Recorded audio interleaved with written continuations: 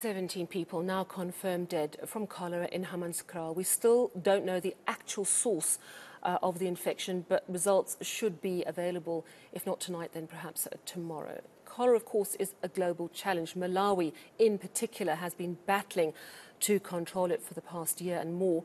They've suffered more than 1,300 deaths. And I'm joined now by Dr. Chris van Straten, the Global Health Advisor on Clinical Governance for International SOS. Doc, thanks so much for your time. Let's look at Malawi as a case study.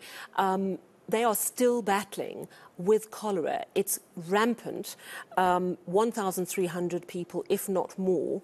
How does cholera get so out of control? Good evening, and thanks so much for inviting me on the call.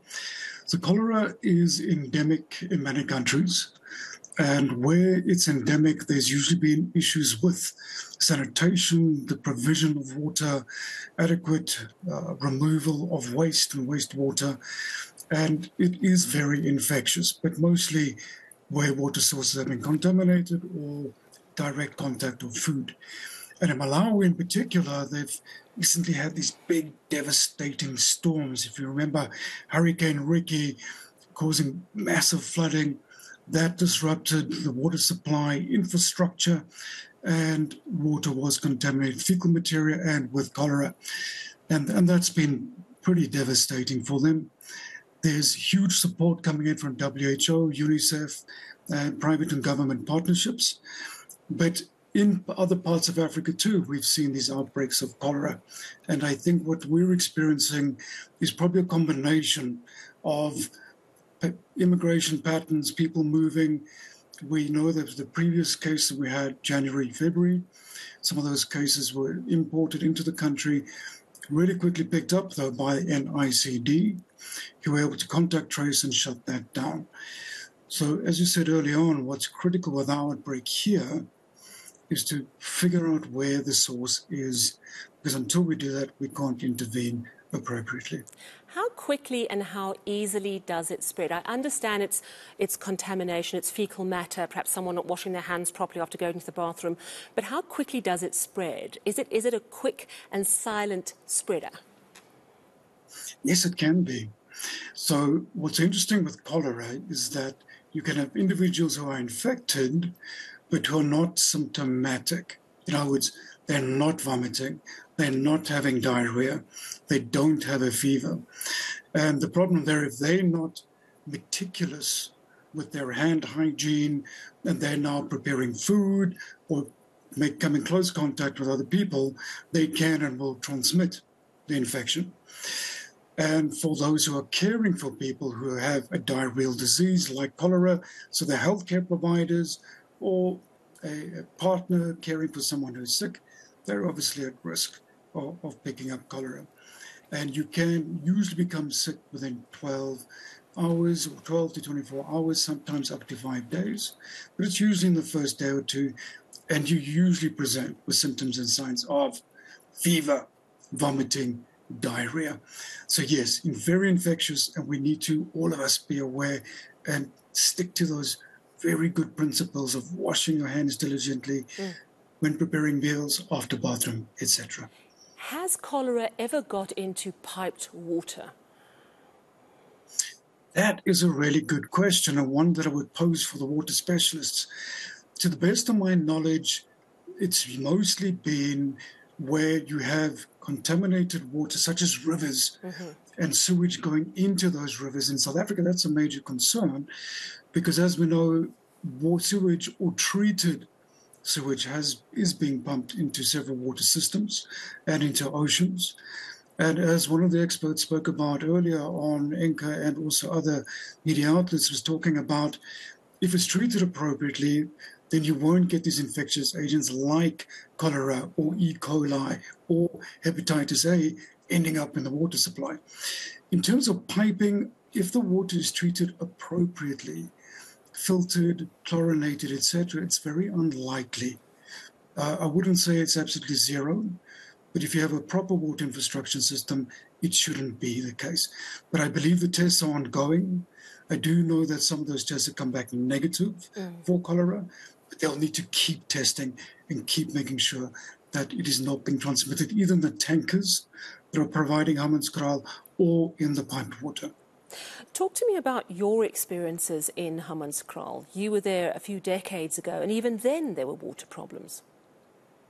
Absolutely. I feel deeply saddened from reading the articles and seeing what's happening in Hammanskraal. We were students over 20 years ago working in Hammanskraal in the clinic at Jubilee Hospital. And one of the projects that I was very proud of being a part of is we realized that there was an outbreak of diarrhea disease there. It was linked to E. coli and rotavirus. The community, the tap water there has been an issue for a long time. So they were using the local river to source their water for drinking, for cooking, for cleaning. And we took samples up and down that river, I know it very well, and we found a pipe that was leaking sewage into the river. That was the source. And why we were proud is we did several things. One, we contacted the municipality. Two, we got in touch with an environmental group that would help to, one, make sure that that was blocked up. Two, that reed beds and the environment was restored. So remember, natural ecosystems filter water. Natural ecosystems keep us safe and healthy. And that project, I believe, worked, but evidently things have not proceeded and have perhaps deteriorated. We have been warned by a number of water experts that this is not isolated in the sense that a lot of our water sources are contaminated, that a lot of our water treatment plants are ailing, have been neglected. Is there a risk that this cholera could spread far and wide? I mean, how at risk are we? If you look at the way it's grown so quickly just in the last couple of weeks, are we at risk in South Africa of a Malawi type situation, or are we dealing with a very different set of challenges? That's a very good question, a very difficult question. I think the risks are real, and my main concerns at the moment would be for those living in the townships, especially where you have, like Hammanskraal, rivers that are being accessed by the community, not just the water points, but the rivers, and that those rivers are severely contaminated. And to really fix the problem, by the way, it's worth looking at the WHO website, it's worth looking at the NICD web pages, and where cholera has been, let's say, cleaned out, or people have been able to push it back. And that's been, you must fix water access so people can hygienically keep clean and wash and prepare food. You must remove wastewater and sewage appropriately. And then there are definitely steps that can be taken in terms of when there are outbreaks like this, we vaccinate in that community to give extra protection and heightened awareness in the community about potable water. So to get back to your question, our situation is distinctly different from Malawi. We have more infrastructure. Yes, infrastructure is under pressure, but it is different. We haven't had a massive storm like Hurricane Ricky disrupting major sources, but we certainly have at-risk communities like Hammanskraal that are underserved, undersourced, and will remain to be vulnerable unless we take action now. All right, thank you so much for speaking to us. Really do appreciate your insights. And that, of course, is Dr. Chris van Straten. He's the Global Health Advisor on Clinical Governance for International SOS, which, of course, is a health risk management group. Making the point as well about Malawi, which is a risk to all of us in terms of climate change. Increased flooding does bring increased risk of diseases like cholera. We saw what happened in KwaZulu-Natal after their floods. I'm thinking we were lucky not to see a big cholera outbreak there because we know the damage to infrastructure in KwaZulu-Natal when those floods occurred. Still